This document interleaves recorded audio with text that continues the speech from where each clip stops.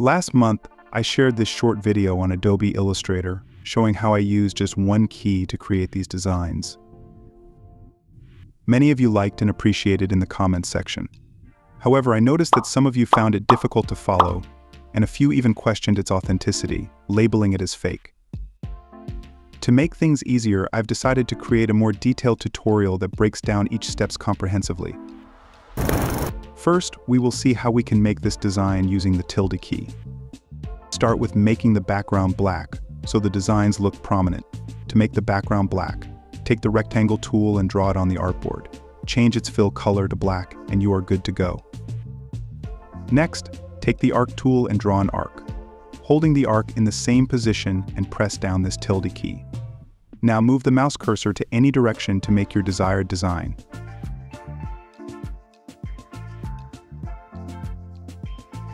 Right-click on the shape, go to Transform, and select Reflect. Keep the axis reflection vertical and hit Copy. Adjust the new copy shape until it shapes like a butterfly. Okay, now let's see how we can make this jellyfish shape design with some extra steps. First, we will change the stroke color to gradient and add some blue colors to the gradient slider. Now again, take the arc tool and draw a shape like this using the same tilde key. Make sure to turn off the fill color. Rotate the shape while holding the Shift key. Bring the shape into the center of the artboard.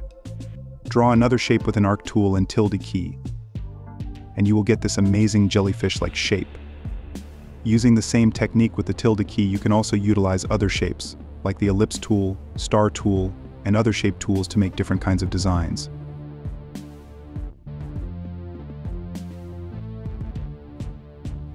I hope you have found this video helpful. Make sure to leave a like and subscribe to the channel. Thanks for watching.